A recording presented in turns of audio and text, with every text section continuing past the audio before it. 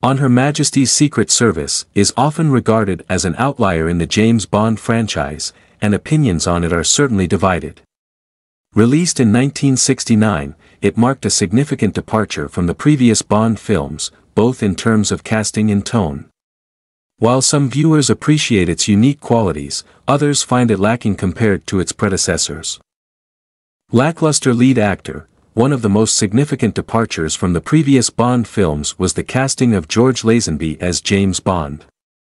Lazenby, a relatively unknown actor at the time, replaced the iconic Sean Connery. Unfortunately, Lazenby's performance is often criticized for lacking the charisma and presence that Connery brought to the role. His portrayal of Bond feels stiff and unconvincing, failing to capture the essence of the character. Weak script and plot. The screenplay of On Her Majesty's Secret Service is often criticized for its convoluted plot and lack of coherence. The film tries to combine elements of espionage with a romantic subplot involving Bond falling in love and getting married, which some viewers find distracting and out of place in a Bond film. The pacing is uneven, with long stretches of exposition and action sequences that feel disconnected from the main narrative.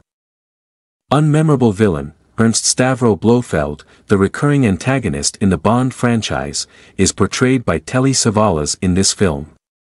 While Savalas is a talented actor, his interpretation of Blofeld lacks the menace and sophistication of previous portrayals, such as Donald Pleasant's iconic performance in You Only Live Twice. The character feels underdeveloped and fails to leave a lasting impression on the audience. Inconsistent tone. On Her Majesty's Secret Service struggles to find a balance between the lightheartedness and humor characteristic of the Bond series and the darker, more serious tone it attempts to establish.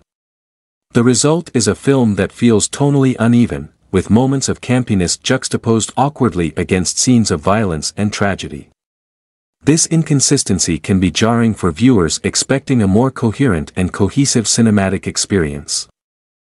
Production issues. Behind-the-scenes difficulties, including conflicts between the director, producers, and cast, reportedly plagued the production of On Her Majesty's Secret Service. These issues may have contributed to the film's lackluster quality, with creative differences and logistical challenges hindering its overall effectiveness. Overall, On Her Majesty's Secret Service is often considered a misstep in the James Bond franchise, failing to live up to the standards set by its predecessors. While it has its defenders who appreciate its unique qualities and attempts to innovate, many viewers find it to be a disappointing, forgettable entry in the series.